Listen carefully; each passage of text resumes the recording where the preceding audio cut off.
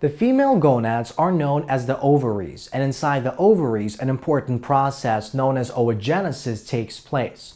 Now, oogenesis is the process by which these special stem cells found inside female individuals, known as oogonium or oogonia if we're talking about many cells, basically differentiate and eventually develop into the female gametes, the female sex cells, known as egg cells or ovum. Now, an ovum is a single egg cell, but an ova means many egg cells. So the major difference between male individuals and female individuals is that in female individuals, all the primary oocytes are formed before that individual is actually born. They are formed during fetal development.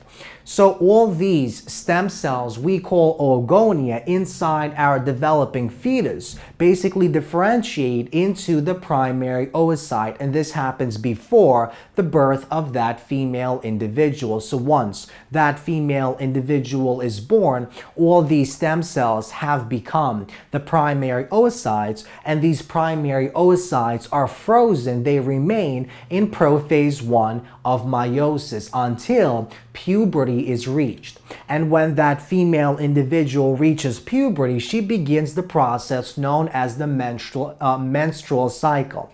And what the menstrual cycle describes is it describes the process by which the primary oocyte eventually develops into that egg cell, that single ovum that can be fertilized by the sperm cell to produce the zygote. So when the female reaches puberty, a cycle begins known as the menstrual cycle, in which one primary oocyte will eventually undergo meiosis 1 to produce a secondary oocyte, which will remain frozen in metaphase 2 of meiosis until the process of fertilization. And during fertilization, meiosis 2 will be completed and our mature ovum, the egg cell, will be formed. So to see exactly what we mean by that, let's take a look at the following diagram. So this diagram describes a cross-section of the ovaries. So this is one of the ovaries of that female individual that has reached puberty. So let's suppose this is the ovary, this is our attachment point to the uterus, and this is our fallopian tube, which acts as a passageway to carry that oocyte, that ovum, from the ovary into the uterus. And if fertilization takes place, we form the zygote when the sperm cell combines with the ovum, and that zygote is implanted onto the wall, onto the lining of the uterus, known as the endometrium. So let's focus in on this ovary. Inside the ovary, we have these blood vessels, the arteries that carry nutrients and oxygen to the cells of the ovary, and we have the veins, the blue vessels that carry away the waste products and carbon dioxide and ammonia away from the cells of the ovary. Now, let's focus in on the following pathway that basically describes the maturation, the development of that primary oocyte into that ovum. So because we're assuming this female individual has been born, that means all these oocytes are now primary oocytes, all the oogonia differentiated into primary oocytes. Now, these oocytes, the primary oocytes, do not exist as individual cells. Instead, these oocytes are found inside these fluid-filled structures known as ovarian follicles. So an ovarian follicle is the fluid-filled structure found inside the ovary that contains not only that developing oocyte, but it also contains important cells, other different types of cells that also assist in the process of oogenesis, and we'll discuss what these other cells are in just a moment. So we have the primary follicle that contains the diploid primary oocyte. And the primary follicle during the process, during the menstrual cycle, will eventually develop into the secondary follicle. And the secondary follicle is much larger because it contains much more fluid, it contains many more cells, and it also contains the secondary oocyte. So the primary follicle contains the primary oocyte, which is a diploid cell, and then we have the secondary follicle that contains the secondary oocyte, oocyte, which is a haploid cell. So primary oocyte undergoes meiosis 1 to produce the secondary oocyte as well as another cell known as a polar body, and this is the first polar body that is formed. Now the secondary oocyte contains the majority of the cytoplasm that came from the primary oocyte, but the polar body only obtained a very small amount of that cytoplasm. In fact, the polar body will essentially degenerate and the body will recycle this polar body and use its contents for other things. So basically the polar body doesn't actually develop into anything useful. It's the secondary oocyte that develops into that egg cell. So we have a haploid secondary oocyte found inside that secondary follicle. Now let's actually focus on the structure of that secondary follicle, and let's take a look at the following diagram. So we have the secondary ovarian follicle as shown. Now notice the actual secondary oocyte is found in the following region. It's actually a small component of this entire follicle, because around that cell we have other components. We have these green cells, which are known as granulosa cells, and we have these orange cells known as the theca cells, and we also have this fluid found inside. Now, what exactly is the function of the granulosa cells and our theca cells? Well, it turns out that the theca cells are stimulated by a hormone produced in our body known as the luteinizing hormone, LH.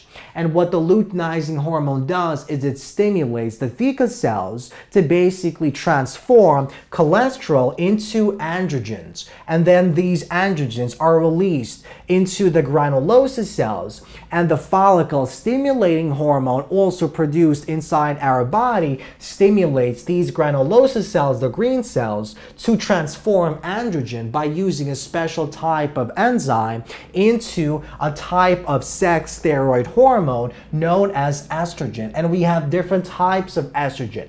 Now, what exactly is the function? What's the purpose of estrogen? Well, what estrogen basically does is it thickens, it increases the layer of the wall of the uterus, it increases the size of the endometrium, and it prepares the endometrium for implantation by the zygote if fertilization actually takes place.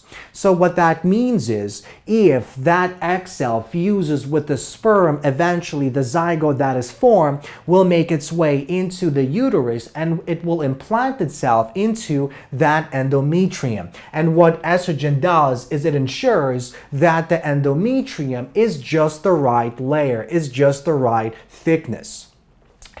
So basically we have this secondary follicle, and eventually what happens to our secondary follicle is it approaches this side of the membrane of the ovary and it ruptures. It essentially ruptures, releasing that secondary oocyte into this area, which eventually, this area is known as the peritoneal canal or the peritoneal cavity, and then from the peritoneal cavity, that secondary oocyte goes directly into that fallopian tube. And now the secondary oocyte, which by the way is still in metaphase 2 of meiosis, will begin to travel along our fallopian tube.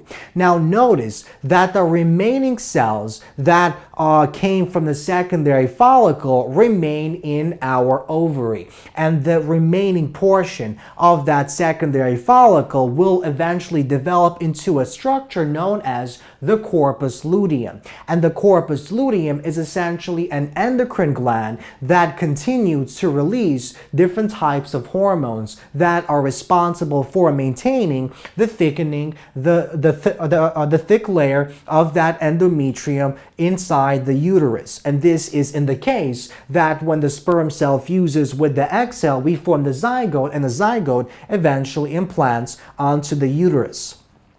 Now, if there is a sperm cell found inside our fallopian tube, it basically combines, it fuses with our secondary oocyte. And as soon as the interaction between the sperm cell and the secondary oocyte takes place, as soon as contact takes place, our metaphase, our secondary oocyte in metaphase 2 of meiosis will finish meiosis 2. and it will form the mature ovum, the mature egg cell. And at that point, the membrane of the two cells fuses, the nuclei essentially fuse, and the diploid number of that organism is restored. So the sperm cell contains a haploid number, 23 chromosomes that came from the male parent, and the egg cell contains a haploid number, 23 chromosomes that came from the female parent. And so once they fuse, the nuclei fuse as well. So 23 plus 23, and we form a diploid number, 46 chromosomes. So